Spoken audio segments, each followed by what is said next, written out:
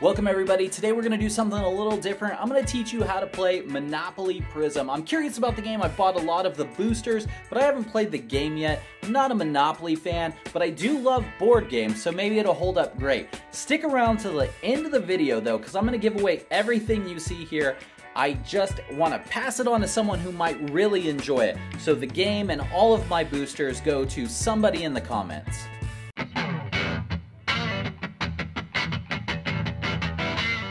Welcome everybody to the wonderful world of Prizm Monopoly. It's similar to Monopoly but with millionaires as your players, and you're trying to get as many points as possible. To set up Prizm Monopoly, you're going to place the game board down, of course. In the middle, you're going to place the Playmaker cards and the All-Star Contest cards. You're going to take your colored ball and put it on the go. Then you're going to collect the games and place them in their corresponding game locations. You are going to then give each player 5 10 points and 5 50 points. Whoever has the most points at the end of the game is the winner. The game ends instantly when the last All-Star Contest card has been drawn. Once all the setup is done, it is now time to compile your team of millionaires to take on another team of millionaires in brutal Monopoly fashion. This game comes with both some starter cards and some Prizm cards. If you look at the Prizm cards, here we have KD, Kevin Durant. He's a 94 overall with his Prizm card, and a 84 with his starter card. I suggest you kind of mix and match, makes the game a little more interesting. If you use all Prizm cards, a lot of these locations and different items are going to become really simple, and you're going to find yourself succeeding a lot of the time. To assemble your team, you're going to draft them in a snake draft. If you're not familiar with that, I'll show you what that is right now. So you're going to roll the dice. Whoever has the highest roll is the #1 pick. So they are going to go down and select whatever player they would like. The second player then would do the same. The third player does the same. The fourth player does the same, but they get 2 selections. And then it goes back up in reverse order. So third player will get a pick, second player will get a pick, then first player again gets to pick, but then again, they pick 2 players until you have a full roster of 3 starters and 1 reserve. On your turn, you're going to roll the dice and move your icon around the board. Each board location is a little bit different. If you land on a game location that is not owned by another player, you have the option to purchase that, but you have to do it. You have to at least try. So what you do is you read the card, simple as that. To take control of this, you must have 1 starter with a defensive stat of 76 or higher, then pay 10 points. This game says a ton of times in the rule book you are not allowed to flip over your card to look at your player's stats. You can't do it. It's unfair. It's illegal. No looking at your player's stats, which is weird because you learn all your player stats really quickly. So let's say I had a little Zach LaVine card and I want to see if I have a defensive stat of 76 or higher. We look at Zach LaVine. His defense 85. Good for you, Zach LaVine. So you would then pay 10 points and you would receive the game location. You are now the owner of this location. If another player on a subsequent turn then lands on your location, it's like a player going to an NBA game, but then you stop them at the door and ask them for money and they say no, and then you say, I'll play you for it. That's what happens here. So each player is going to flip over their reserve, and whatever reserve's player rating is higher wins. If the owner of this card wins, they get $10 from the other player. If the player that does not own that location wins, they don't have to pay anything. If you ever own both colors of a location, whatever payment is doubled. In this location, it is 10 points. If you own both, that is 20 points.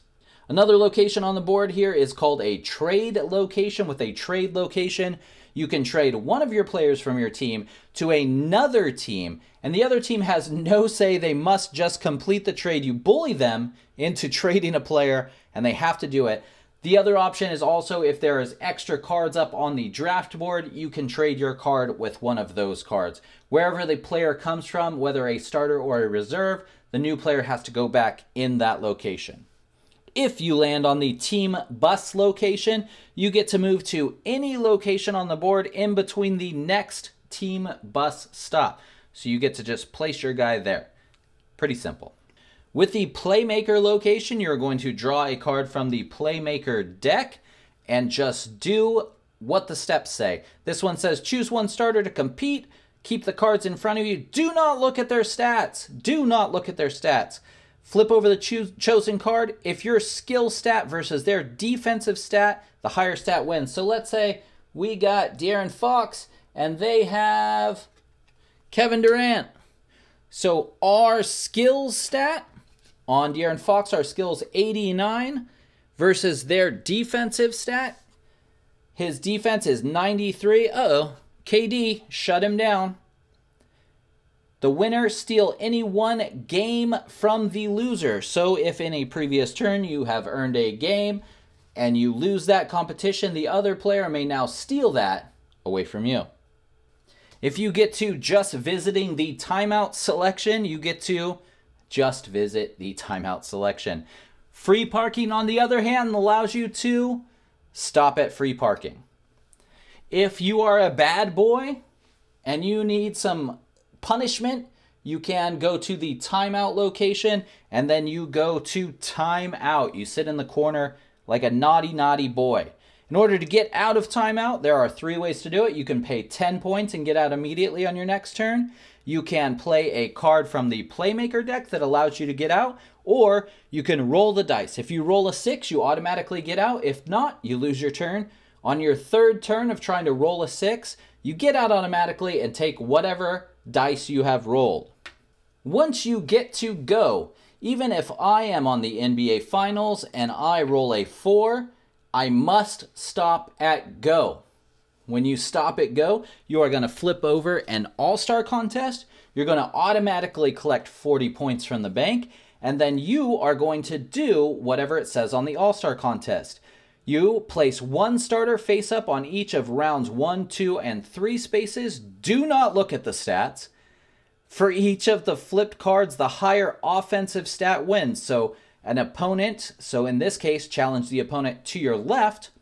Whoever wins that, they are going to keep this card. It is a value of 20. Each of the All-Star Game contests have a different value. And again, these are points for you at the end of the game.